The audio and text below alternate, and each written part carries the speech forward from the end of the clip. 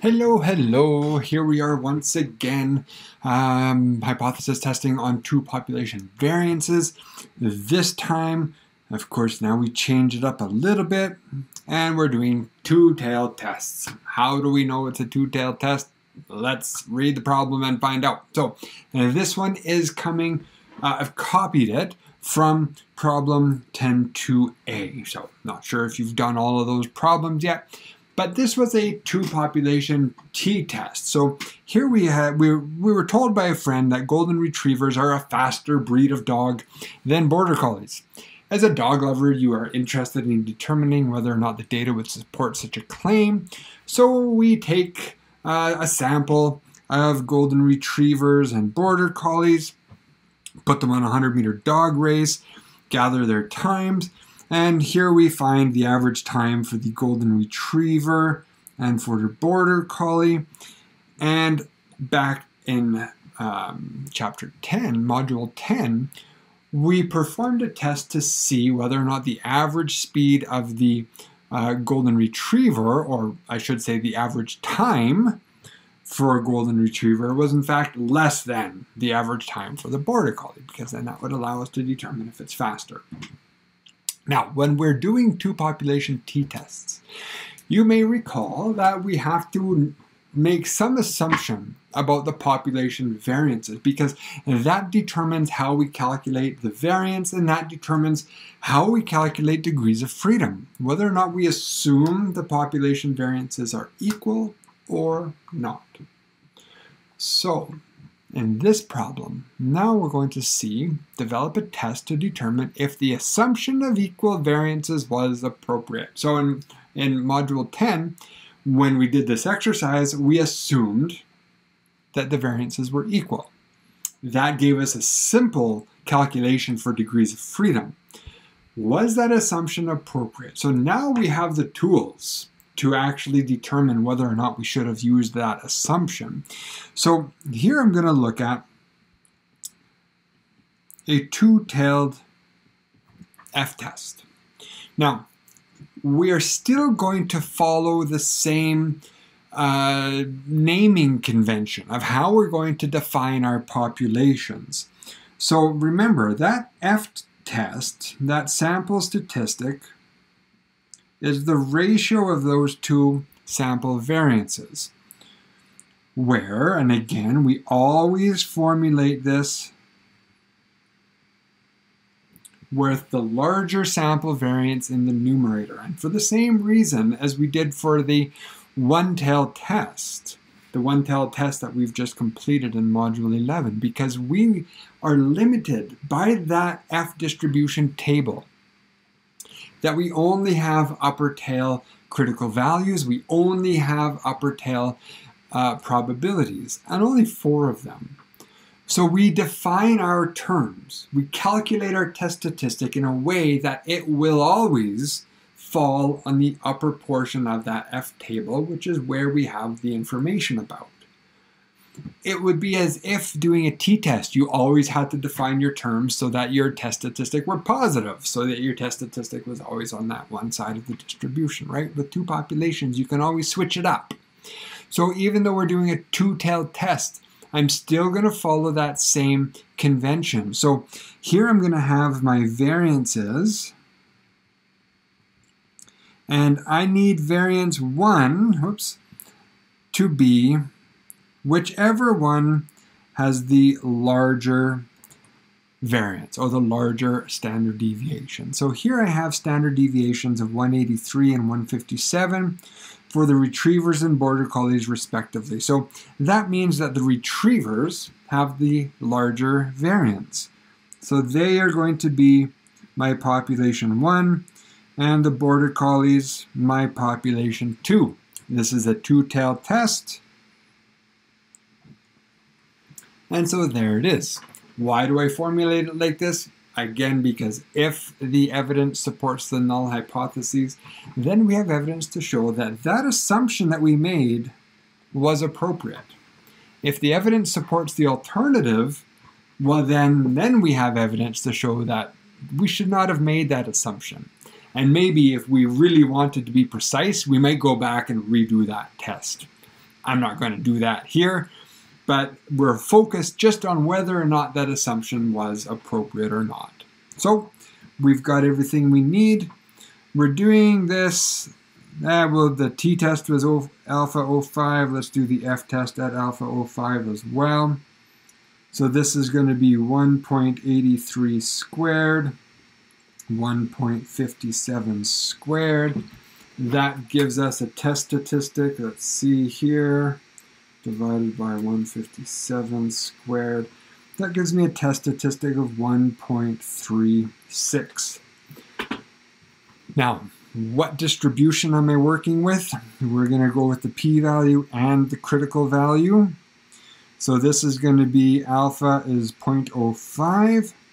My degrees of freedom, so I have the retrievers, are population 1. They're in the numerator. I have 29 retrievers, so that's 28 degrees of freedom. 31 border collies, so that's 30. So I have 28 numerator and 30 denominator degrees of freedom. So let's come down here. I have my test statistic is 136. There's some stuff from a previous exercise. Let's keep going further and further.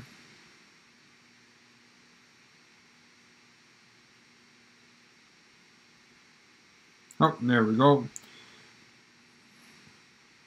So my degrees of freedom, again, I have 28 and 30. 28 in the numerator, so that will round to 30.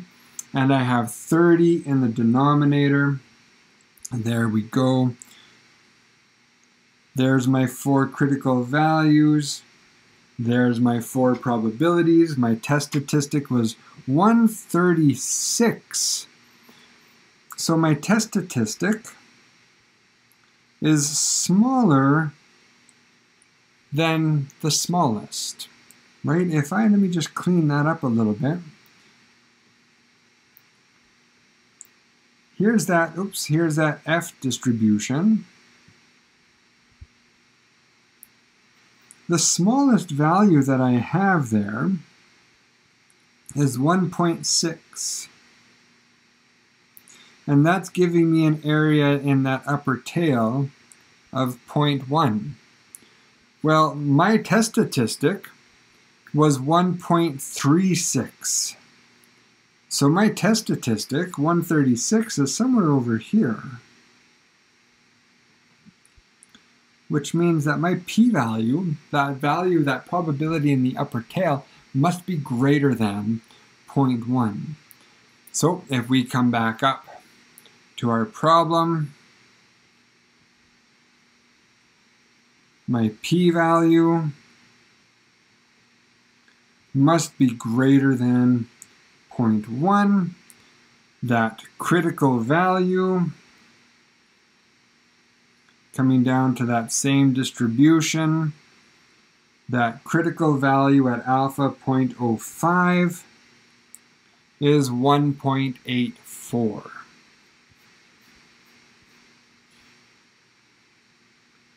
So my critical value is 1.84. There's that test statistic.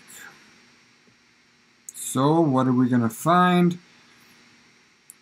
There's that critical value. That defines my rejection space. Here's my test statistic, 1.36.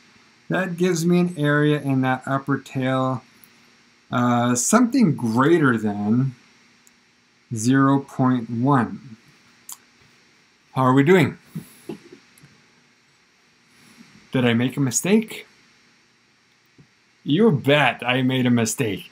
And it's a great mistake to make because it shows how easy it is to forget about the fact that we're doing a two-tailed test. And so if I'm doing a two-tailed test, what changes? The way we obtain our p-value changes and the way we obtain our critical value changes. Even though I have formulated this test so that the test statistic falls in the upper tail, we in fact still technically have a rejection region in that lower tail. But like any two-tailed test, there's always one critical value that is irrelevant to the problem, right? If we're doing a two-tailed t-test, if I have a positive test statistic, the relevant critical value is the positive critical value. I don't care about the negative one.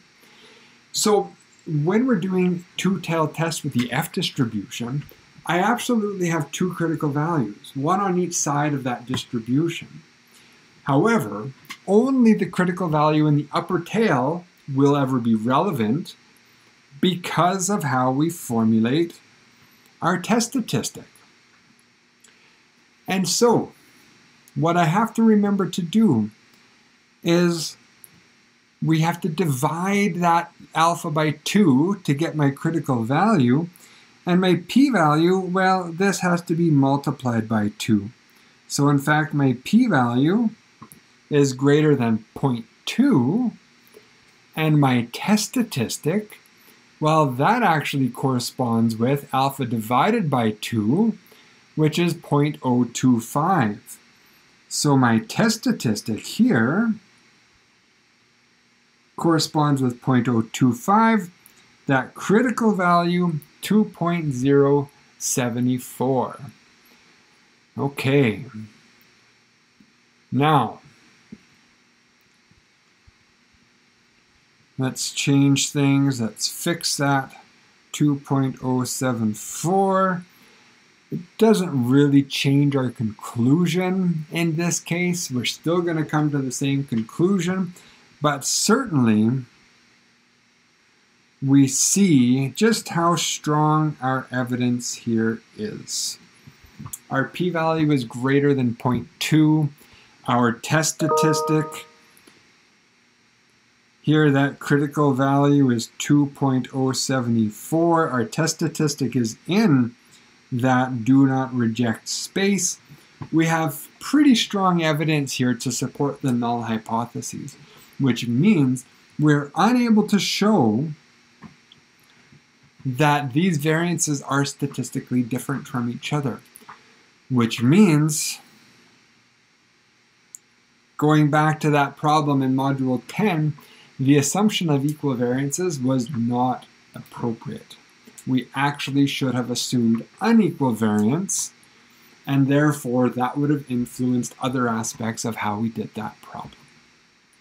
Okay, so we've got everything here now for a two-population F test, a two-tail test. And again, be really careful not to make that mistake. And don't forget, when we've got that equality, that influences how we get our p-value. That influences how we get our critical value. Okay, thank you for watching, guys. Bye-bye.